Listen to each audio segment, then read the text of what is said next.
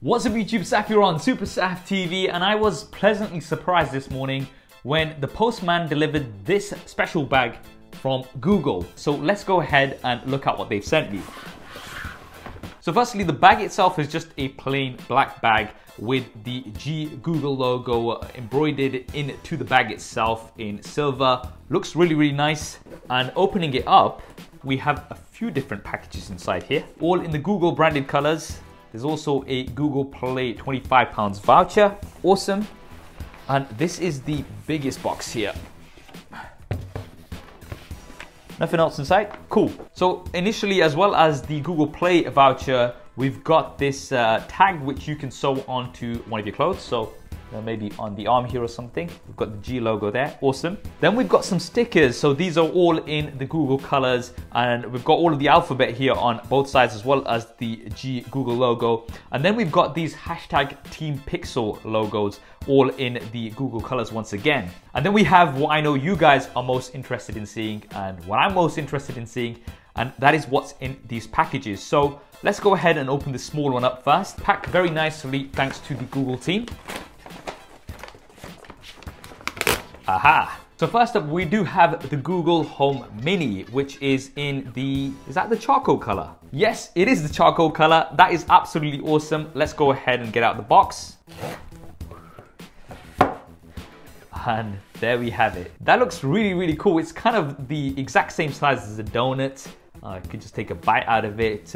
Really like the nice sleek design of this with this fabric at the top. Then we have this grip at the bottom with a switch here, as well as a micro USB input. USB-C would have been nice. And as well as the Google Home Mini, you also get the Let's Get Started guide and the power adapter. So for those of you guys who don't know about the Google Home Mini, it's essentially what it says. It's a mini Google Home. I've already got the Google Home, which is a smart speaker, and this you can set up anywhere in your home, and you're going to be able to ask it things. You're going to be able to control your home with it as well once you've synced things like your lights and stuff. Really cool. I'll be checking this out more. I've already got the Google Home upstairs, so I'll most likely be setting this up downstairs. Thank you.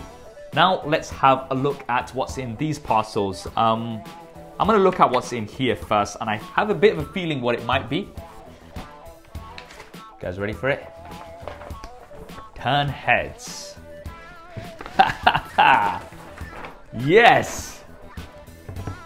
Here we have the Google Pixel Book. Awesome, I have been so looking forward to checking this out. All right, we have the plastic off, and let's just go ahead and open this small one up as well, because I think I know what this might be as well. Yep. Okay, that one didn't work out too well. And this is the Pixel Book pen, which is going to work alongside the Pixel Book. We'll have a look at the Pixel Book pen in a second. Let's get this bad boy out of the box. Wow. This does look very nice. And it's only around 1 kg, so super light too. So as well as the Pixel Book, inside the box you get the power adapter, the USB Type-C to USB Type-C cable, and then there is some paperwork.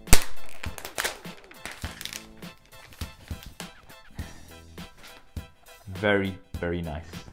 So the first thing that you will notice is the very premium and sleek looking build. This is an aluminium or aluminum unibody, and then we've got this glass panel at the top. This kind of follows on from the design language that we have on the Pixels. And you'll also notice how thin this thing is. This is just about 10.3 millimeters thin, with just about a kg's worth of weight, which is very light. Now what's cool about the Pixel Book is that you've got these 360 hinges, and that means that you can have it as a laptop, you can just completely have it flat out, you can use it as a media player, or you can just put it all the way around and then use it as a tablet. Now looking around the Pixel Book, you can see that we've got a USB Type-C input on the left hand side, as well as a 3.5mm headphone jack.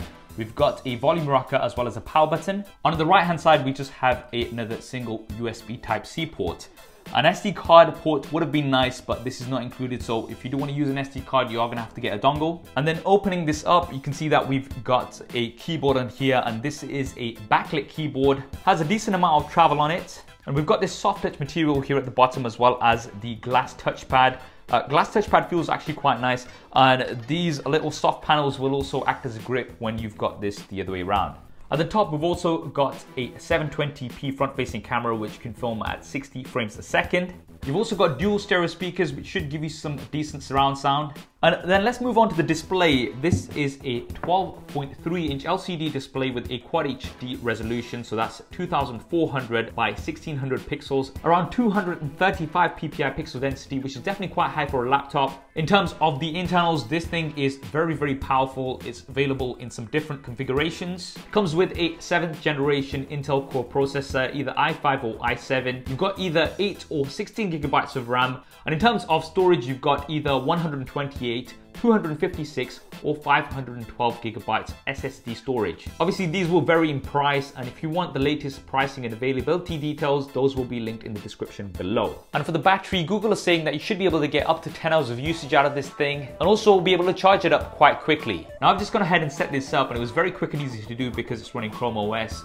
Very similar to setting up your smartphone, just need to connect onto Wi-Fi and your Google account and boom. And because this is a Google Pixelbook, it's actually the first laptop that has built-in Google Assistant.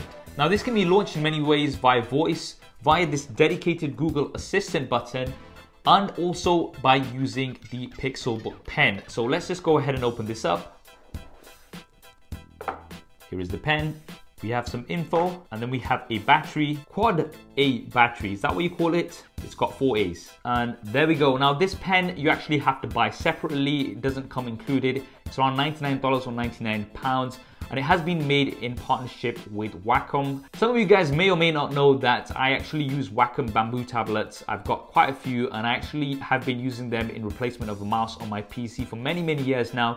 So I'm definitely looking forward to checking this out. And what you can do with this pen is actually just go ahead and circle something, say for example this Google logo, and then Google Assistant is actually going to find what that's about and give you some more information. So very, very cool. Now another advantage of the Google Pixelbook is that because it's Chromebook, you can have Chrome OS as well as Android apps. And that means you can have things like Instagram as well as Snapchat running on a laptop. This is something you can't traditionally do. And if you're somebody like me who posts lots of pictures on Instagram, there's many instances when I actually want to upload an image from a laptop after I've done some editing to it, maybe added some text to it or something. Then I have to usually send it to my phone and then upload it to Instagram.